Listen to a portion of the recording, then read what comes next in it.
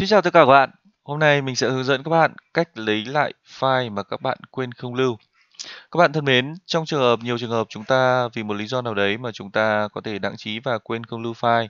Điều đó đôi khi là không có hại gì nhưng đôi khi lại là một thảm họa nếu như đó là một tài liệu hay là một văn bản rất quan trọng mà các bạn đã tốn rất nhiều công sức để soạn thảo ra, và nếu chúng ta ấn quên không lưu và Word hay Excel cũng không tự động lưu cho chúng ta thì chúng ta phải làm như thế nào? Giả dụ ở đây mình đã có một văn bản, một cái bài báo mà mình đã copy về trên trang mạng VN Express, một bài báo về quan hệ Việt Nam và Singapore. Và sau đây mình sẽ tắt văn bản này đi với chế độ là không lưu các bạn nhé. Chúng ta chọn Don't Save. Và ngay lập tức chúng ta trở lại file văn bản của chúng ta, trắng tinh đúng không ạ? Không có gì.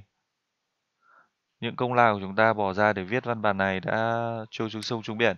Vậy thì làm thế nào để chúng ta lấy lại văn bản đó? Excel đang có một tính năng rất là hay. Các bạn vào File, sau đó các bạn chọn Version. Chúng ta có một version vào lúc 10 giờ 06 phút. Và when I close without saving, tức là khi mà tôi đã close cái file này mà không lưu nó lại. Và chúng ta chỉ việc click vào đây. Và ngay lập tức cái file mà chúng ta đã không lưu đã trở lại đây rồi, may quá. Và chúng ta chọn Restore để lấy lại file.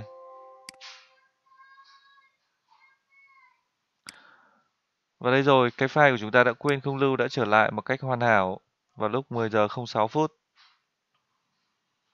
Và trên đây là mình đã hướng dẫn các bạn cách lấy lại file khi mà chúng ta quên không lưu. Chúc các bạn thành công.